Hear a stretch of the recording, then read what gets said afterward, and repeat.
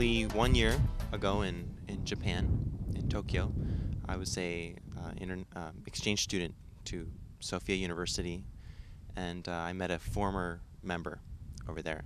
And the Lord made that former member open up and tell me about the family. So I had never heard of the family before that.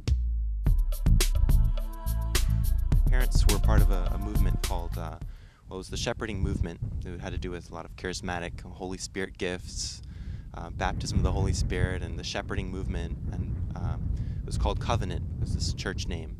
And my grandfather actually started it with 3 other guys in Fort Lauderdale, called the Fort Lauderdale Five. And I grew up I was born into that, but then that church fell apart. It was a lot like what the family had, the R&R period.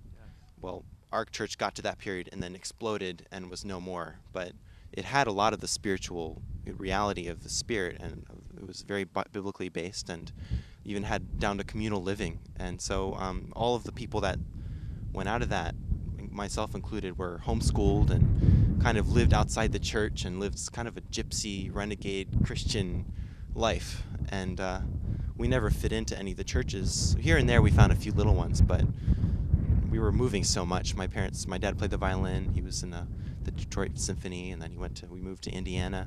I was born in Lansing, Michigan, sorry. And then we finally went to Miami, and that was 1992, about 2 weeks before Hurricane Andrew came. And I was homeschooled up until about 8th grade, where I had to go into the system school, and I hated it very much. So it prompted me to study Japanese and I think the Lord put that on my heart because I really wanted to get out of that place, that little weird. We lived in Naples, Florida at that time, and it was very, very dead. So I went to Japan. The first time I was 16, and I went for a month, and the Lord just really shook my life up right around then. I was a Christian before that, but I really wanted to serve the Lord at that age and decided to give my life completely to His service, not really knowing what that meant because I didn't really know of a church where I could go. Maybe I had to start up my own church or something someday, go to Japan and study Japanese. And I really wanted to witness to the Japanese. That was my dream. And I don't know why, I just really loved the people and the culture. And when I finally went there, the Lord gave me 5 families to stay with over a course of 1 month with the Rotary Club.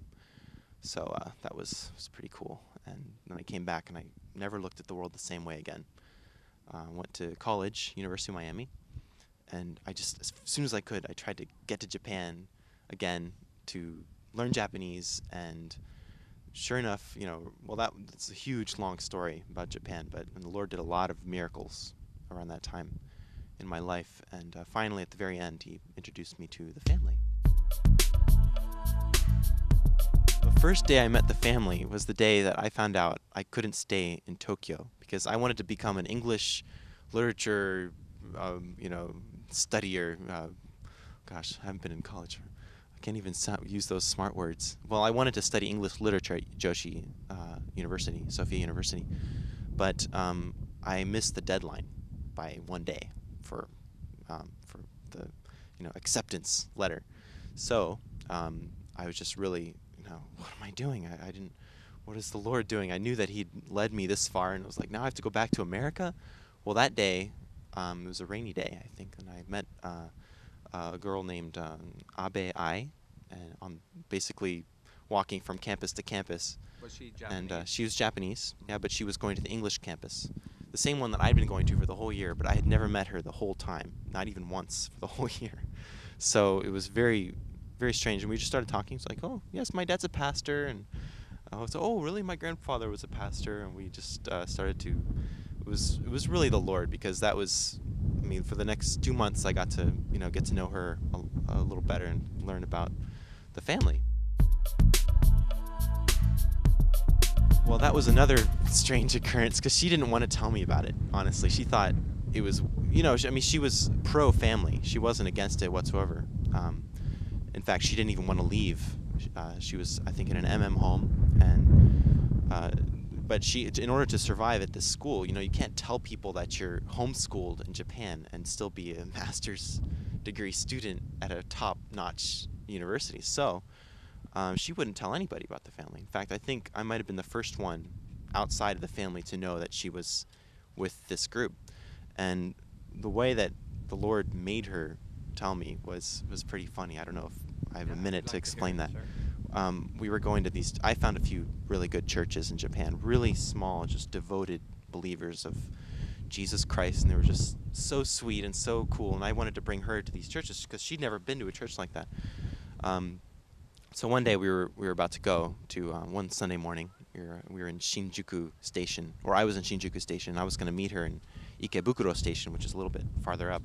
And I kind of boarded the train that she was on, just timed it exactly right, just sort of by intuition or by guidance of the Lord, found it just for fun. I was like, I think she's in this car. And I walked up and I just sort of peered over her, and I was pretending to be like a lewd old man or something and being yucky. And I was looking over, and she was reading something, and she didn't notice that I had found her in this car. It was a huge train, so it was very, I found it right away. And I was like looking, and I said, the fast from worldly input, eh? What's that? That looks interesting.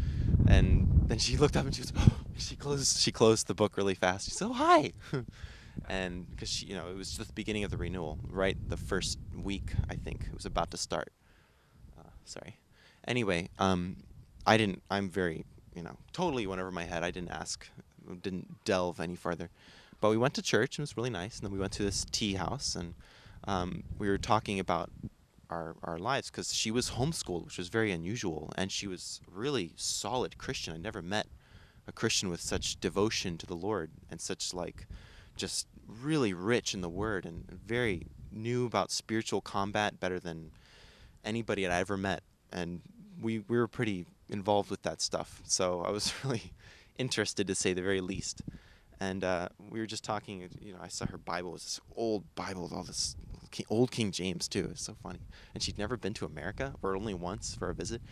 And so I asked her, more about her life, and she just she kind of opened up that it felt that she hadn't been really with the family for a while. What she was saying was she was lacking fellowship, and she really missed it a little bit, felt a little bit far removed. And I told her, oh wow, well, no matter what, you're still part of the family. I had no idea what the family was. And then she just sort of opened her eyes and looked at me. Okay, well, she sort of looking up. Okay, Lord, I guess I have to tell him.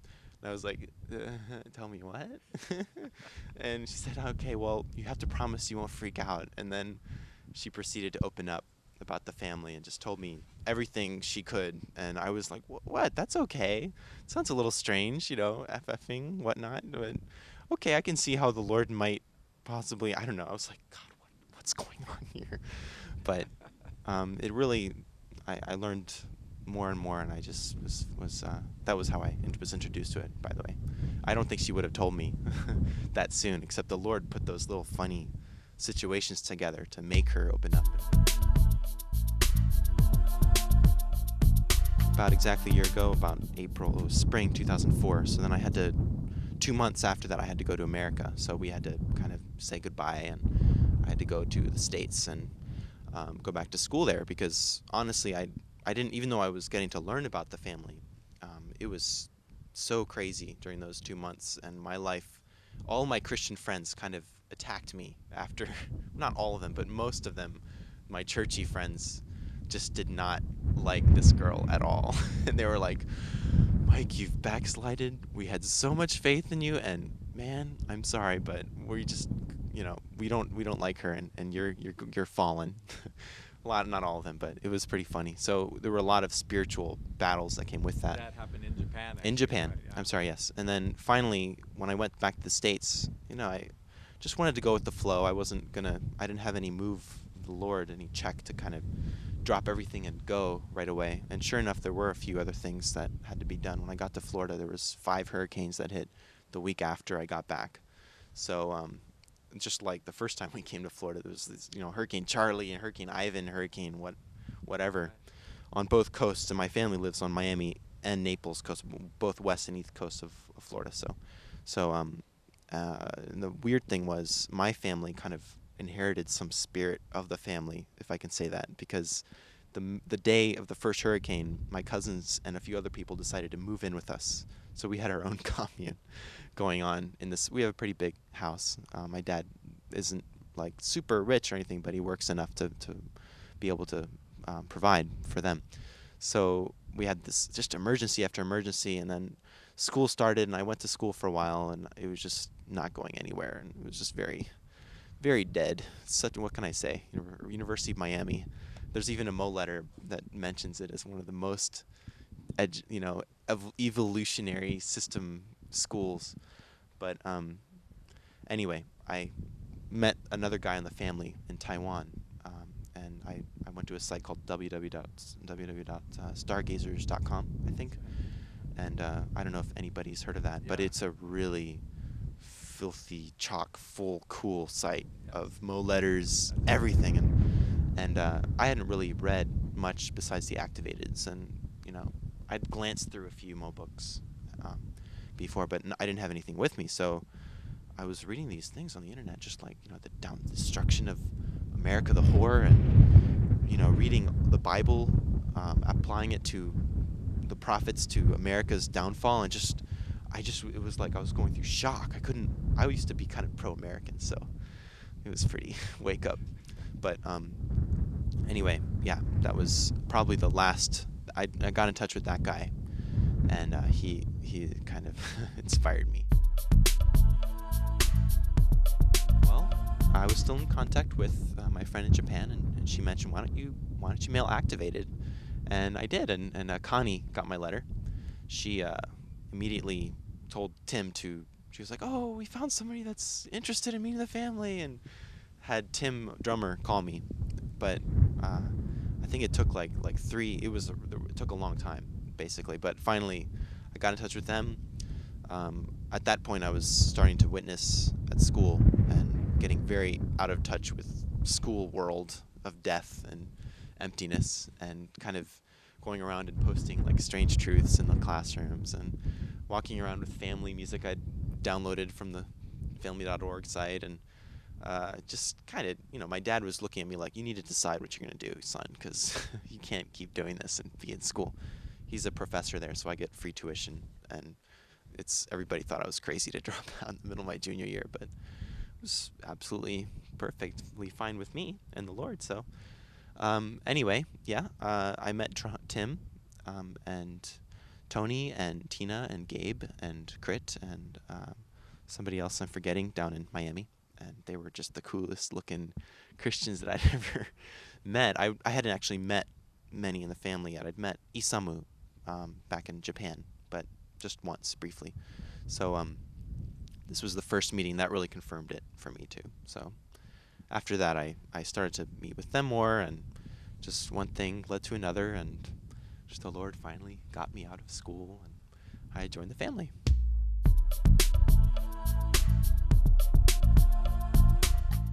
Well, my vision for the future is getting clearer and clearer, because all this stuff about Space City and these weapons, these spiritual tools and gifts that the Lord is giving us is so far beyond anything that I've ever imagined before. Spirit helpers.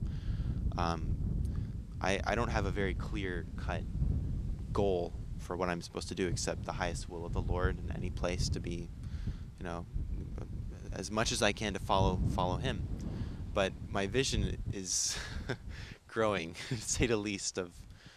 I have no idea what's happening right now, except that it seems like we're getting pretty close to the end, and the family is going through a major change right now, as I understand.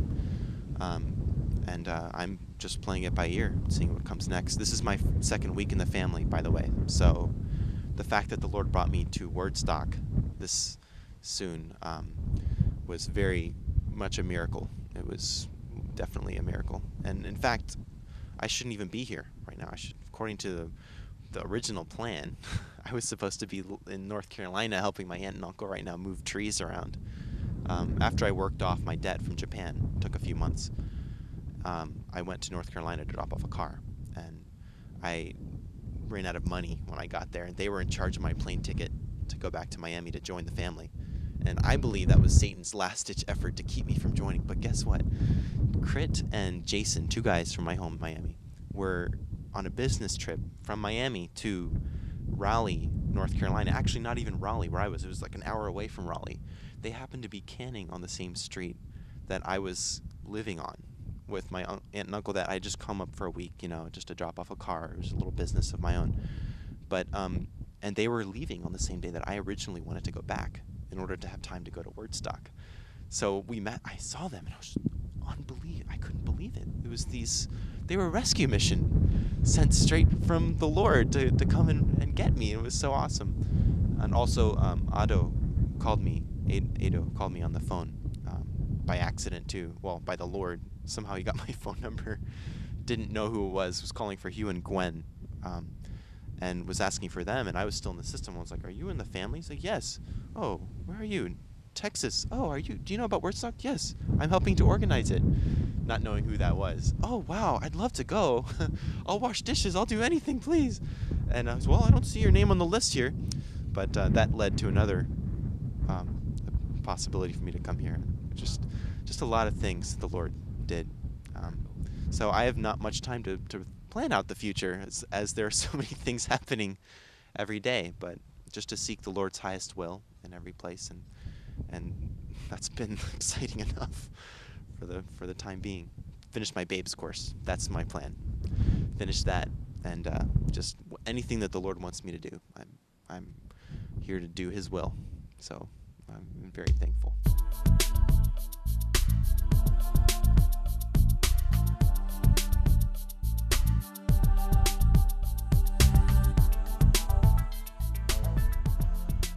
Well, I was raised up in Japan. I was born there, and just moved everywhere from Nagano, Osaka, Tokyo, Fukuoka, Nagoya, and a lot of experiences, good experiences, and I'm sure learning stages involved. And at one point, I went to Russia for about almost a year. Then my whole family came back to Japan again. Russia, I would say, was a place that I might consider even going back to. It's just the time I was pretty young, but the time I was there just was so amazing for me. From Russia, we came back to Japan, and then from Japan, our visa didn't quite work out over there, so the government kind of gave us the boot. And from there, my life took a sharp turn, coming back to the States. I kind of, left everything that I was taught, I mean, it was still all there. It was all buried inside of me. That's one thing that I'm so thankful for, because no matter what happened to me from there, I took many different roads. I had a band at one point, and being in the music world is very, there's so much temptation out there, so it's a good thing I had that word instilled in me as a young guy in the family, Yeah, when we came back to the States, my parents did go FM, and from there, that's when I took the down road, because I figured, I'm not in the family anymore. Let's try all the things out there, the world has to offer. I heard all this stuff from the past, and it didn't mean anything to me at the point because I wasn't steeped in it yet. I didn't really know it or wasn't influenced by it, so I jumped into it full steam. I got into a lot of things like drugs, alcohol, and music, like I said.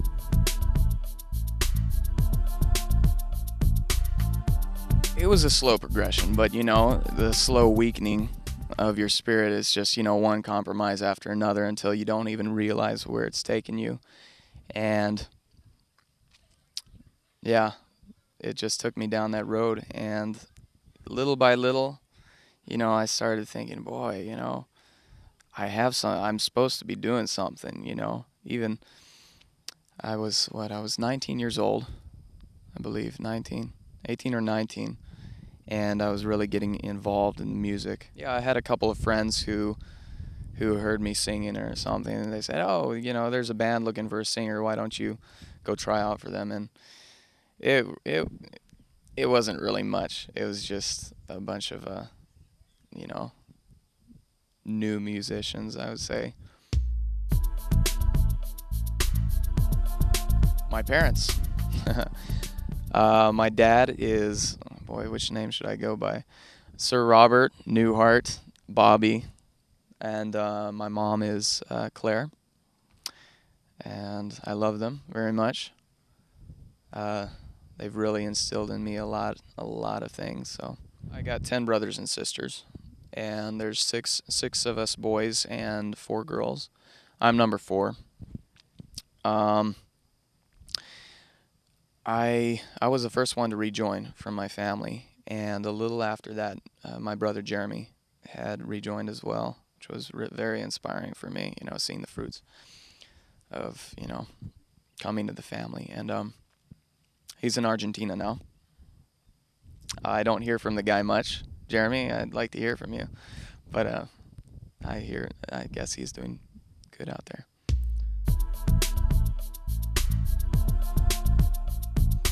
Yeah, again, I give it all to, the word that was instilled in me when I was younger. It was just everything that I did, everything that I had such high ideals, being in the system, like, okay, I'm going to take this band and bring it somewhere, But always in the back of my mind, I was like, what am I doing for the Lord? I believe in God with all my heart. What am I doing with this? And it just constantly was on me. It's like the spirit of conscience was just tearing at me. And the only thing I could do to avoid that was to throw it out piece by piece, like, okay, I'm not going to listen to that. I'm not going to listen to that.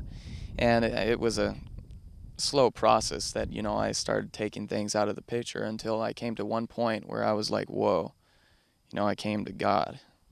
And it was like, oh my gosh, am I going to throw this out as well? And that's what kind of freaked me out. And that's what brought me back to the family. I was like, whoa, I got to do something. And it's the Lord. The Lord's really, really worked in my life in just so many ways. He brought me to the depths of myself to see what I had, From the point that I realized, the road I was taking and where it would lead me. And I was actually kind of bitter towards the family, with my stories and such. And I'd comment to other family members, oh, you're just brainwashed, oh, whatever, But when I got to that one point, where I was going to throw God out of the picture, I got so desperate, and I really prayed. I said, Lord, do whatever it takes, because I can't find it in myself to, step back in to anything, and I was like, oh, the family's not it still. I'm not going to join the family, but God, do what you will with me, And I started reading my Bible. I started reading a couple chapters every night, and I thought, okay, this would give me peace of mind, but rather than that, it just pricked my conscience more, like, okay, God, what am I doing still? I'm just, doing my regular job. I had a job building fences at the time. and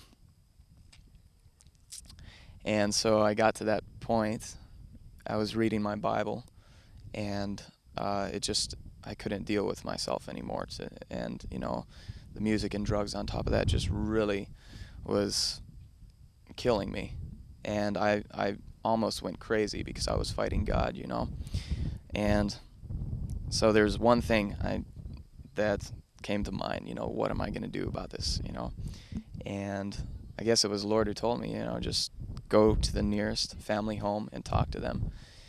And it was in South Carolina. So I drove up to Hugh and Gwen's home, and I just poured my heart out to them. I was like, listen, this is where I'm at, and I need help, but I'm not going to join the family. What does the Lord want to tell me, And so they sat down with me and said, you want to hear from the Lord? You want to hear what he has to say? I was like, yeah, it's amazing. I really believed in the Lord's voice through them, even though I was very hesitant. That one thing, I was sure the Lord was going to give me something, because I was so desperate. I was like, God, And they sat me down, and they just got this amazing prophecy that was just hit every point. The Lord saying that he used that time period to bring me to the end of myself, which he does repeatedly, in fact, But And I just broke down, and I was like, this is it, I'm joining the family. And all my worries, everything that I was holding back, it was just like that instant gone. And so I wanted to drop out right then. They said, okay, are you gonna do this right now? And I was like, yeah, I'm gonna go home, quit my job, quit my band. And that's what I did. I just drove home that same day. And the next day I just went to my boss. I said, listen, I'm gonna go serve the Lord now. And he thought I was crazy. And my band as well. The funny thing is, with the band, I didn't think we were all that. But, when the enemy sees that, the Lord's got your number, he's calling you, he puts anything in your path. And we had just gotten offered a regional record label. It's not the tops, but, it's something to further expand you. And at that point, it didn't mean anything to me. It was just like, whatever. And so I packed my stuff, my music, I took it with me, and I made a big bonfire up there, and I burnt it all. And it didn't mean anything to me at the time. I was just so full of the Spirit. It was so powerful. Well, I mean, I wasn't in the big circle. I don't know if there was. I'm sure there was a big circle of anti-members at that time, but I was more just. I didn't go onto any sites and get the latest updates on what's happening. It was more just in order to appease myself, and what I was doing in the world. I had to fight against what was pricking me, in order to appease my conscience, really. And so I did that by attacking the family. Any wrong that happened to me in the past, I brought it up.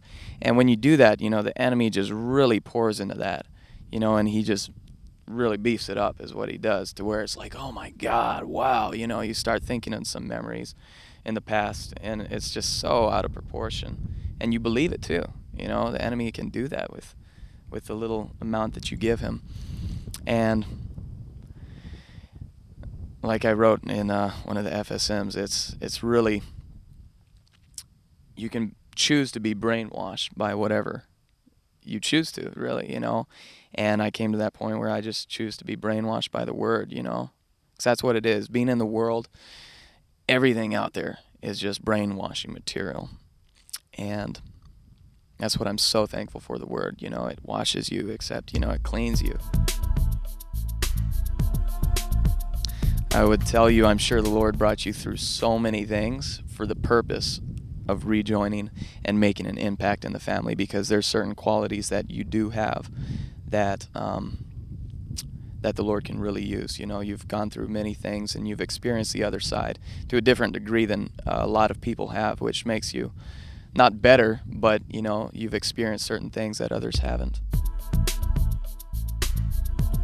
I was pretty young when I did leave the family. I mean, I remember some things, but when you mature, it's like you see more of the Spirit and of the things. But when I rejoined, the family was at a weakened state, and it's just a miracle. That's how I know, because I've questioned, my gosh, we're such messes. How can anyone choose to, drop out and give their lives to the Lord in the state we're in, with all my problems and everything?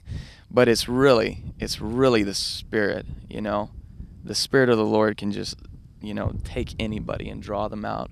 And that's what happened to me. The family was at a very weakened state, but, it was still the Lord's family. And so he brought me out of that. And since then, I'm sure all of our prayers, from everyone around the world have just really, that's what it's from, the desperation of people like, Lord, help us. And just things, there's such a noticeable difference in the discipleship of each family member, and everything they put into it. You can definitely feel the Spirit, and that's what I'm here for. I feel like nothing, really. So thank you, Lord. It's really not me. And the Lord's brought me to the depths of myself many times over to realize that, what a mess I am, So when people say things, it's like, whoa, I know it's the Lord. and not myself. The thing about setting goals for me is every time I do is like the Lord, takes something else into the picture. But so as far as that goes, my goal is just to concentrate on my discipleship and my commitment to the Lord, because with that, that secures you in whatever you do, whether it's music, acting, whatever, just family life in general. Why walk this life halfway when you can have your cup full? Why do it halfway? That's every time I come to that point, of, oh, should I just give this much? I realize, my God, what am I here for? What am I doing? This is just my one life that I have to live for the Lord. What am I going to do with it? Am I going to fail it? Or, whatever circumstances the Lord brings across in our lives, we come to that choice. What am I going to do this to the full or what? So.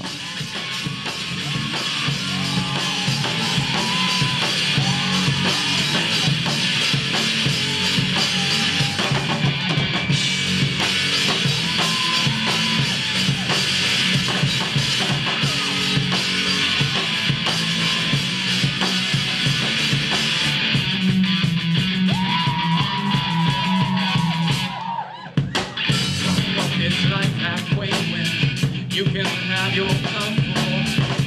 Why is it so hard to see, hard to break free? Yeah. Oh, I've been blind and cheated, and polluted by all these lies, and the compromise fell upon our eyes, these colorful disguise. Yeah.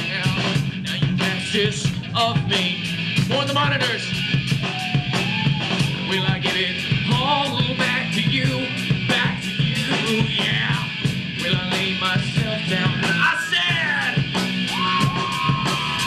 do what you will, do what you will, do what you will. Take all of me, I want to live. I never thought I could live. Give you, I want to love. I never thought I could love you.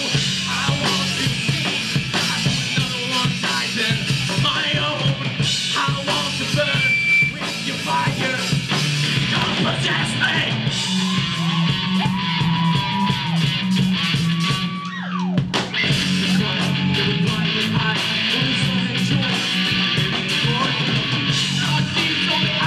Tell